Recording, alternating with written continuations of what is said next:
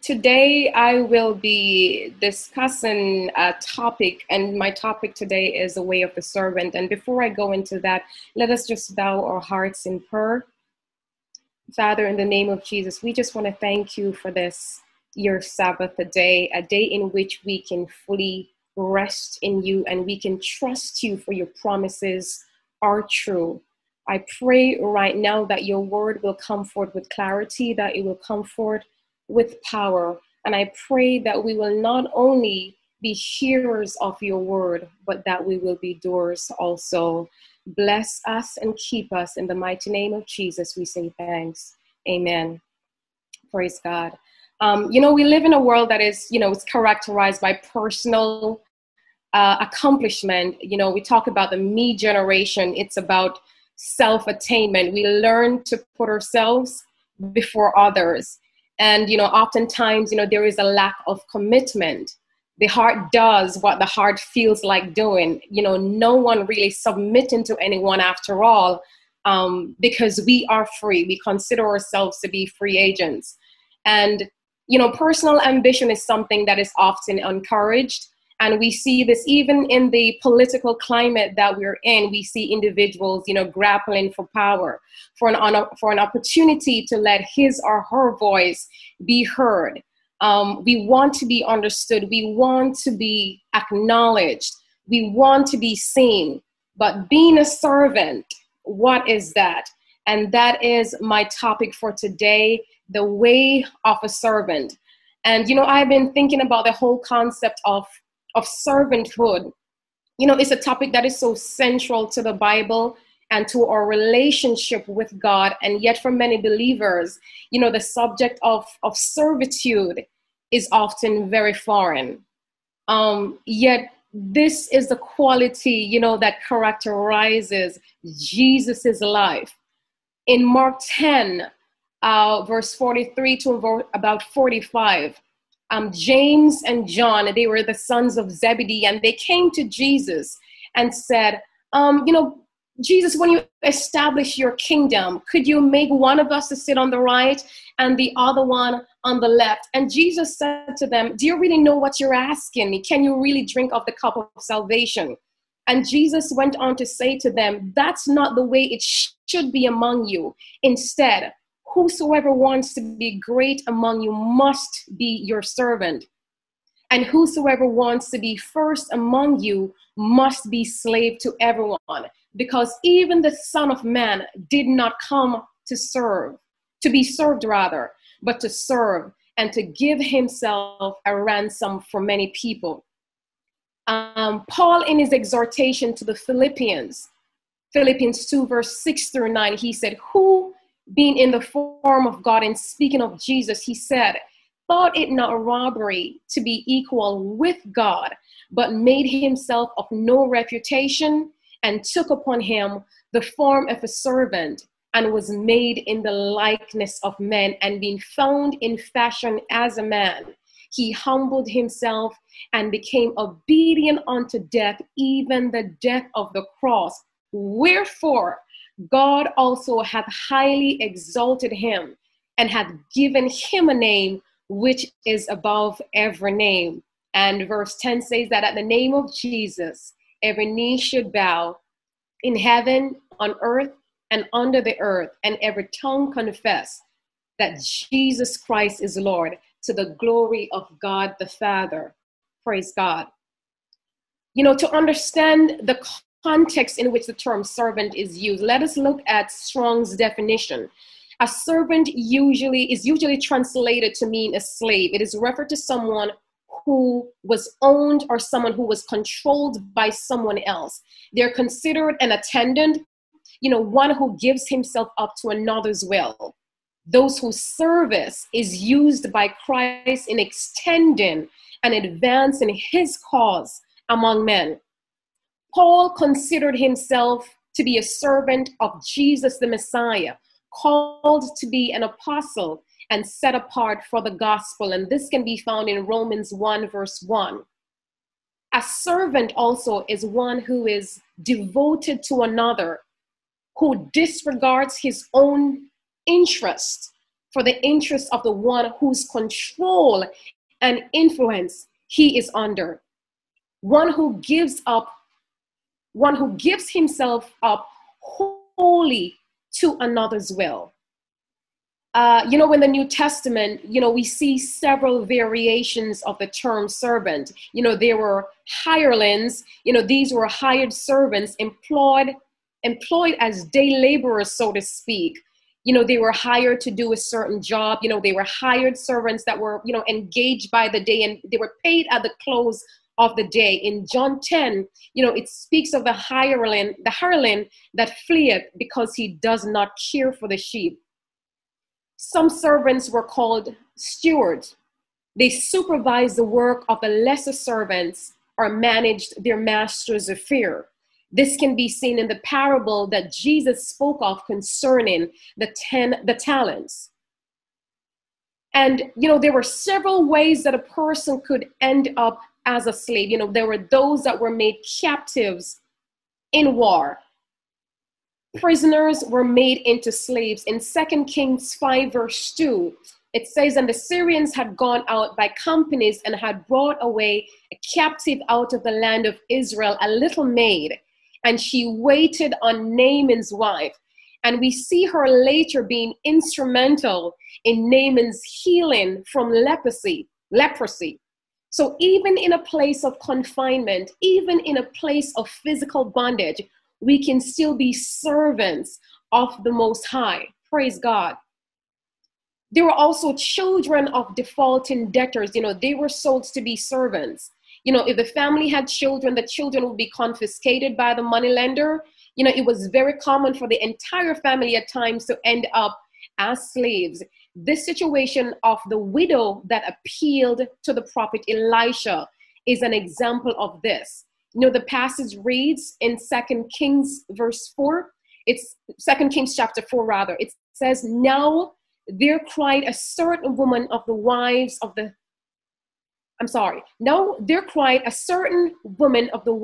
son of the prophets unto Elisha, saying, thy servant my husband is dead, and thou knowest that thy servant did fear the Lord, and the creditor is come to take unto him my 2 sons to be bondmen. Another way that an individual could end up as a servant or a slave is if it was voluntary. So there was voluntary servitude. This was self-inflicted. A person could voluntarily, sell himself into slavery, so to speak, to escape a life of misery. This was a way that they could have a higher standard of life as a slave, rather than to keep struggling to find food or housing on their own. There were those servants that were bought and sold. Servants were bought and sold as mere objects and became the property of those who bought them. This was the case of Joseph, as seen in Genesis 37. Verse 28, it says, then there passed by Midianites merchantmen, and they drew and lifted up Joseph out of the pit, and sold Joseph to the Ishmaelites for 20 pieces of silver, and they brought Joseph unto Egypt. Verse 36 of the same chapter 37 states, and the Midianites sold him into Egypt unto Potiphar, an officer of Pharaoh and captain of the guard. Thieves also were often punished and were made into servants. If a thief could not return or pay for what he had stolen, he would be forced into slavery. In Genesis 43, we see where Joseph's brothers, they were afraid, having left Joseph's house and found that the money was returned in their sacks. They thought that Joseph would seek an occasion against them and to take them as bondmen. And the last way that an individual could end up as slave is for children who were born of slaves. They were automatically slaves. Now, according to the law of Moses, a Hebrew slave had to work for 6 years to gain his freedom. When his period of time, which was the Jubilee year, was finished, his master would reward him with a certain amount of money so that he could begin a new life. So let's take a look at this. It was always God's intention for man to be free. He had creation intended for mankind to serve him, and in doing so, to serve others. In the beginning, we can see the joyful union where man could commune with God. However, after man's disobedience, death entered the world and service became painful and grievous. Through man's disobedience, sin entered the world. So where there was peace stood war. Where there was joy now stands fear and pain and suffering. David in Psalm 51 said, "Behold, I was shapen in iniquity, and in sin did my mother conceive me." That penalty of death was passed down to us from Adam. But Jesus, through his shed blood on Calvary, paid the price so we can be free from the bondages of sin. The Bible says that we have been bought with a price. He paid a debt that he did not owe. We owe a debt that we could not pay. But when Christ went on that old rugged cross, he took on him our sins, our shame, and he died on the cross, a common criminal. He who knew no sin became sin for us. So since we then have received the gift of freedom, let us therefore walk ye in him, rooted and built up in him, established in faith, as we have been taught, abounding therein with thanksgiving, according to Colossians 2, verse 6 through 7. The Apostle Paul, he explains it better. He said, what? And I alluded to that earlier. He said, "For we have been bought with a price. Therefore glorify God in your body and in your spirit, which are God's." 1 Corinthians 6, verse 20. In what is commonly called the upper room discourse in John 13 from 1 through about 20, we see Jesus displaying the heart of a servant by washing his disciples' feet. The Bible said that Jesus poured water into a basin and he began washing the disciples' feet one by one. And imagine 12 pairs of dirty sandal-clad feet that would have walked the dusty streets of Jerusalem. Cleaning them would have been the job of a servant, and a lowly one at that. It was a low servant's job to wash the feet of a house guest. But Jesus took off his outer robe, his priestly garment, a humbling thing to do, and he bent down and scrubbed the grime from off the feet of those men. Peter, he initially resisted the idea that Jesus, the Messiah, the Master, the teacher, would stoop to such a lowly position to wash his feet. This was not the norm. Leaders were not supposed to serve their followers. But in doing so, Jesus set an example for all believers that we are to serve as he did, love as he did. We do this not through flaunting our positions of authority, but by recognizing who Jesus is. Jesus used this as an example to show that we ought to engage in the service to others and of others. He said, "If I then, your Lord and Master, have washed your feet, you also ought to wash one another's feet, for I have given you an example that you also should do what I have done. Truly, truly, I say to you, a servant is not greater than his master, nor is a messenger greater than one who sent him. If you know these things, blessed are you if you do them." And we see here where Jesus is making the distinction that it's not just about knowing the word of God, but it's about applying ourselves to the word of God and doing the word of God. By this, he says in John 13, verse 35, by this shall all men know that you are my disciples, if you love one another. You know, when Jesus came, he was about doing the Father's will. In Matthew 6, verse 9 to 13, when he taught the disciples the Lord's Prayer, he said, thy will be done on earth as it is in heaven. In the same light, in Matthew 26, verse 29, we see him praying in the Garden of Gethsemane, saying, oh, my Father, if it is possible, let this cup pass from me. Nevertheless, not as I will, but as your will. Humbly, Christ came into the world that was filled with woe, having the divine nature of God, but as a man subjected to the same concerns, the same betrayals, the same disappointments as we are, yet he humbled himself even to the death of the cross. He devoted his life to us and disregarded his own interest to the advancement of the whole human race. Oftentimes we pray for the will of God in our lives, but yet we hold on to the things that would hinder us from accomplishing God's will. I believe it should be the prayer of all believers for God to have total preeminence over our lives. And it should be a prayer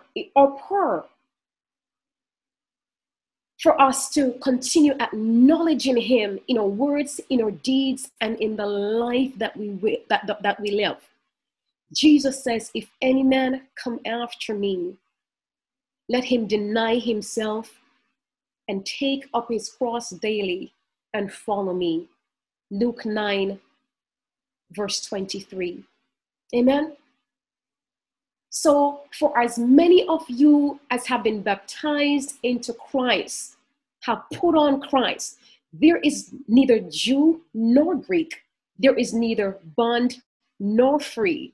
There is neither male or female, for we are all one in Christ Jesus, according to Galatians 3, verse 27 through verse 28. The ground has been made level at the foot of the cross.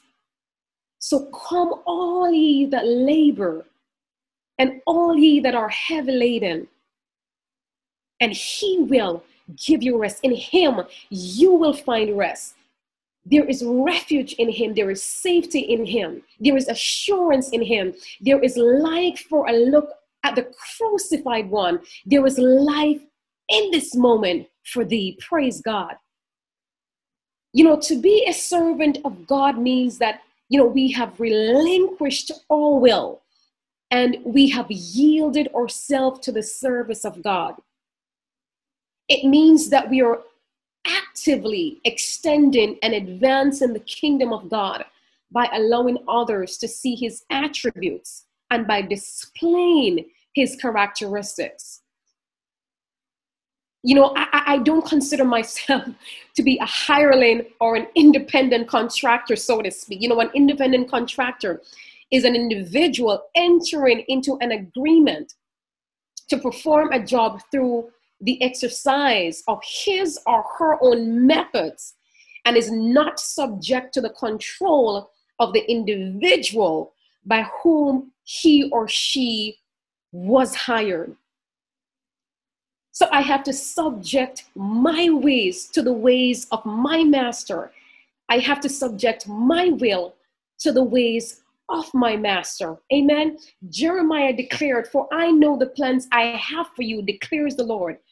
Plans for welfare, not for evil, to give you a future and a hope. Jesus in speaking says, why do you call me Lord, Lord, and not do what I tell you, according to Luke 6, verse 46. Now, how can we know the character of a good and faithful servant, or what is the character of a good and faithful servant. Luke 17 verse 10 says, when you have done all those things which you are commanded, say, we are unprofitable servants. We have done what was our duty to do. Now, if I have done what is my duty, why am I considered an unprofitable servant?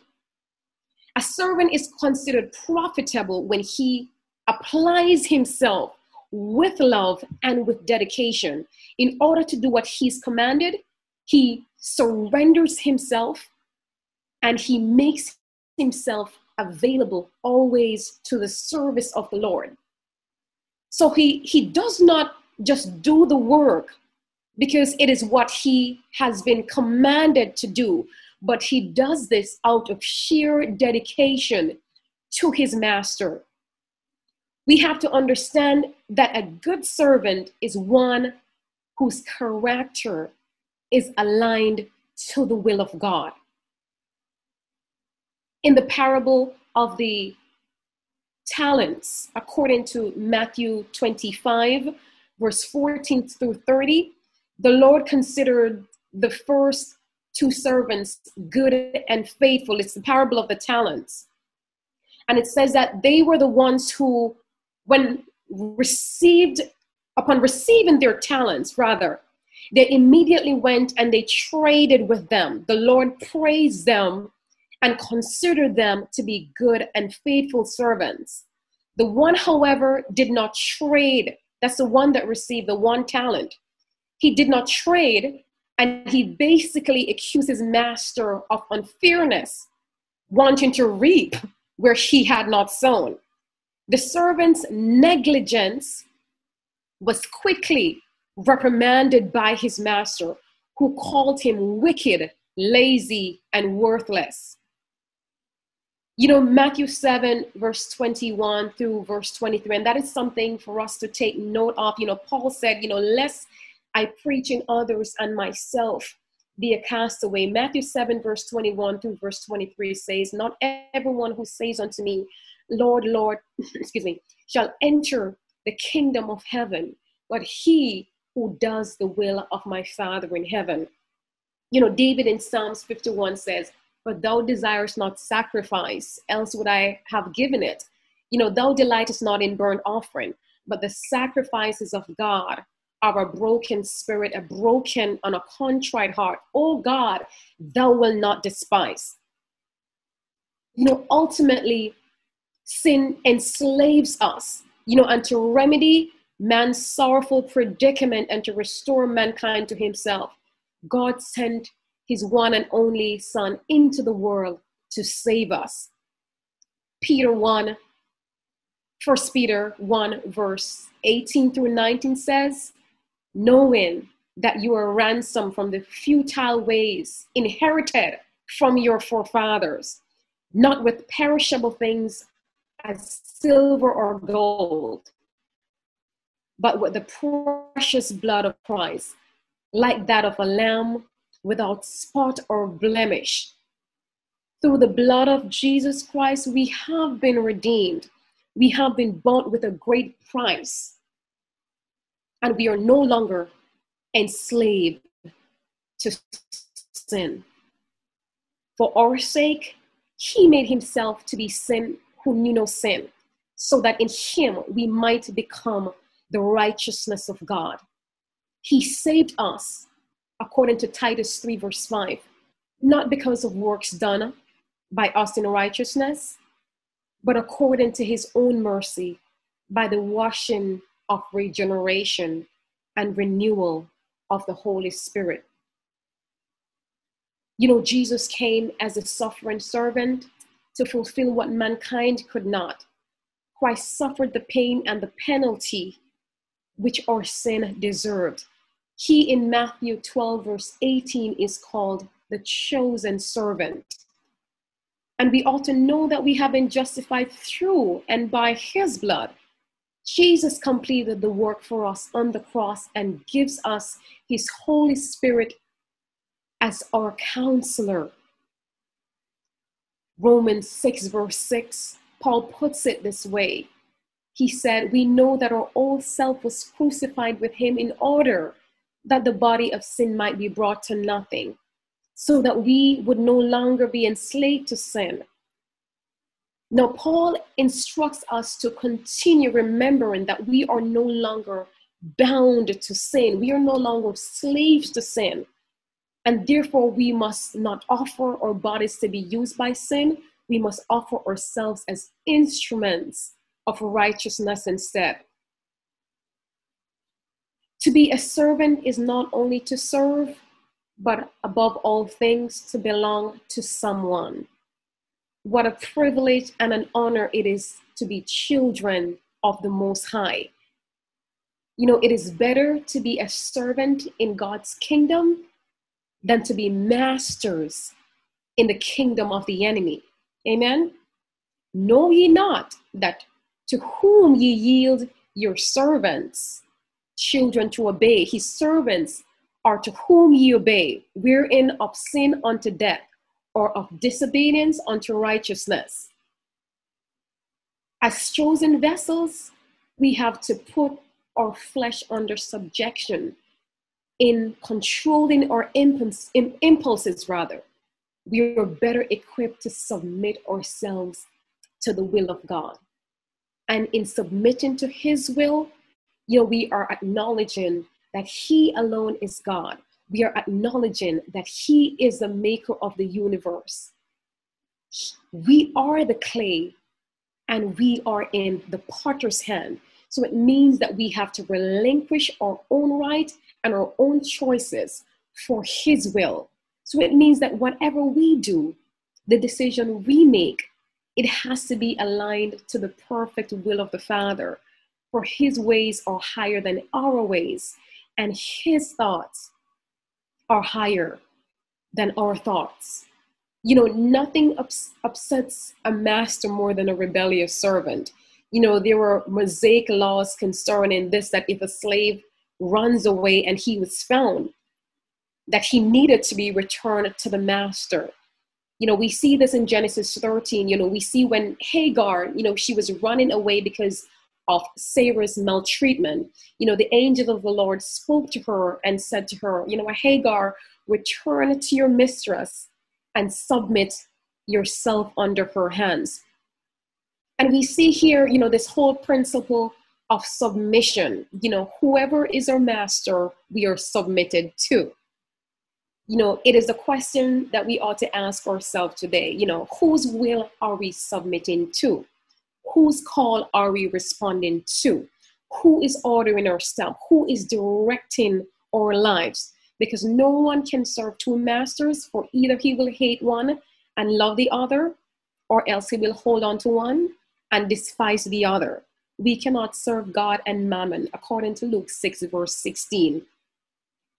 Paul said in Ephesians 6 verse 5 to 8 that servants, we ought to be obedient to them that are our masters according to the flesh, with fear and trembling, in singleness of heart, as unto Christ, not with eye service as men pleasers, but as servants of Christ, doing the will of God from the heart, with good will doing service as to the Lord and not to men, knowing that whatsoever good thing any man doeth, the same shall ye receive of the Lord, whether he be bond or whether he be free. So how do we serve him? We serve him with gladness. We come before his presence with singing, according to Psalm 100 verse 2. You know, 1 Samuel 12 verse 4 says, only fear the Lord and serve him in truth with all your heart. For consider how great things he has done for you. A true servant is one who is humble, does nothing from selfish ambition or conceit, but in humility, one who counts others more significant than themselves, one that looks not only to his own interest, but also on the interest of others. It's one that prepares. A servant is one that prepares. Rather, train yourself up for godliness. For while bodily training is of some value, godliness is of value in every way, and it holds promise for the present life and also for the life to come. A good servant is one who perseveres. It's one who is dressed for action, is one who keeps their lamps burning. And like men wait for their master to come from the wedding feast. Amen. The scripture says in Luke 12, verse 35, that blessed are those servants whom the master finds awake when he comes. You know, when he comes in the second watch or the third watch, if he comes in the second watch or the third watch and finds them awake, blessed are those servants. A servant is one that serves where needed. Paul says, I have become all things to all people, that by all means I might save some. I do it all for the sake of the gospel, that by all means I might save some. I do it for the sake of the gospel, that I might share with them in its blessings. A servant not only serves, a servant serves as God directs. You know, David, he wanted to serve God and honor him by building God an edifice, a permanent house, you know, and he drew up the building schematics. You know, he made the plans for all the details of the temple, and even talked to the priests and the Levites to make sure that everyone was on the same page. And even with all the preparation that he had done and all the other ways that he had served God, you know, according to Chronicles, 1 Chronicles 28, it shows that the Lord did not want or allow David to build a temple of God, because God said, you know, his hand had spilled blood, and it was for Solomon, his son, to build it. But we see David being, you know, God's obedient servant. You know, he accepted this and he made as much ready for Solomon as he could. As faithful servants, let us continue to watch, for we know not the hour that the Lord doth come. God commands us to be ready. We are called blessed when the Lord comes, and he finds us watching. He finds us waiting. The position of a servant in today's norm is not something that one would ascribe to. It's not something that one would aspire to. But in order for us to align ourselves with the character of God, we have to display his attributes.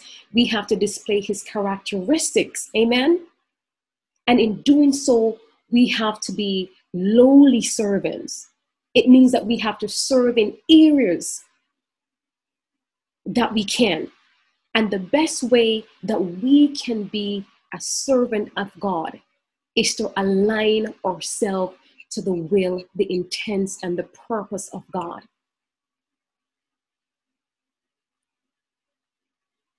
There are often times when, you know, we are bombarded, you know, with so many things and the distractions of life. And the enemy would want us to steer away from the plan and the intents that God has for our life. But as we have been reminded today, that indeed we are living in perilous times, and times is fast advancing. So many things are happening around us, and it's for us not only to be ready, but to stay ready, for in that hour that we thinketh not, the Son of Man shall appear. Let us continue to do the work of him that has sent us. Let us continue to labor in the kingdom of God, not for eye service. It is God's plan that all men should be saved.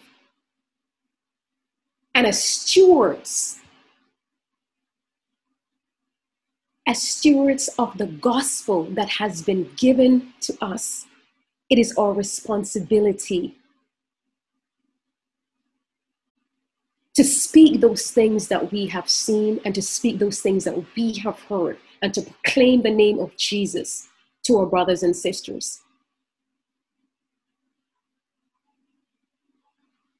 Let us continue to labor in this kingdom, knowing that although we are in this world, we are not of this world. But as the Bible declares that we still have to occupy, we still have to do things until he comes. But at the end of the day, we ought to make sure that our calling and election is sure. You know, that is one of the things that often plagues me. And it is something that centers me, and it is that of speaking the word of God, teaching the word of God, singing the word of God. And at the end of the day, my soul is lost. And I'm sure that for many of us this morning, you know, it is a constant introspection, you know, of the self, because anyone, excuse me, because anyone that intends for heaven to be their home, there is a constant search. There is a constant looking into oneself to see where we are, if our will is aligned to the will of the Father.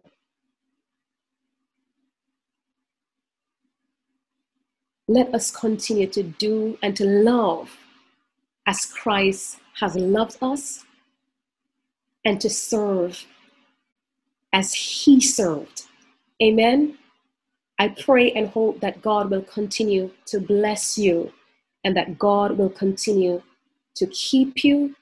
And I trust and hope that the words that have been spoken today will resonate with us, and that we will take it and that we will continue to apply ourselves to the word and the work of God. God bless you. Let's pray. Father, in the name of Jesus, we just want to thank you for your words today. We thank you that through your words, God, we have life. We thank you that through your words, God, we can be made free. We no longer have to be enslaved to sin, for we have been bought with a price. We have been redeemed by your love. And because of that, let us, God, continue to walk in freedom. I thank you for what you have done today. May us continue to not only be hearers of your word, God, but to be doers also. Bless the remaining portion of the day's event. I give you thanks for what has been done, and I give you thanks for what will be done. In your name, we say thanks. Amen.